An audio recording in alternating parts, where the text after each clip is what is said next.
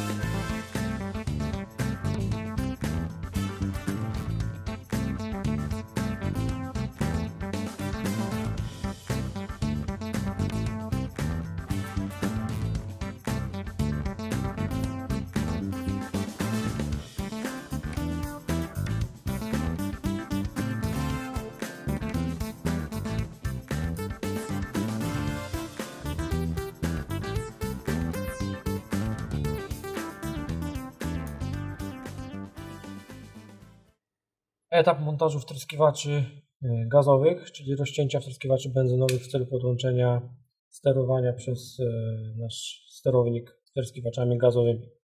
Mamy tutaj rozebrane wtryskiwacze benzynowe. Widzimy przewody dla poszczególnych wtryskiwaczy, czyli mamy pierwszy, drugi, trzeci, czwarty. Widzimy, na każdym z tych wtryskiwaczy mamy po dwa przewody. W przypadku pierwszego jeden z przewodów jest takiego samego koloru jak pozostałe. Mamy drugi, tutaj mamy trzeci i tutaj mamy czwarty. Oznacza to, że jest to zasilanie wtryskiwacza benzynowego. Natomiast drugi przewód jest innego koloru. Czarny, żółty, zielony, biały. Te przewody różnią się w zależności od modelu auta, dlatego wiemy, że w tym momencie każdy przewód, który jest innego koloru, jest przewodem sygnałowym i te przewody musimy rozciąć.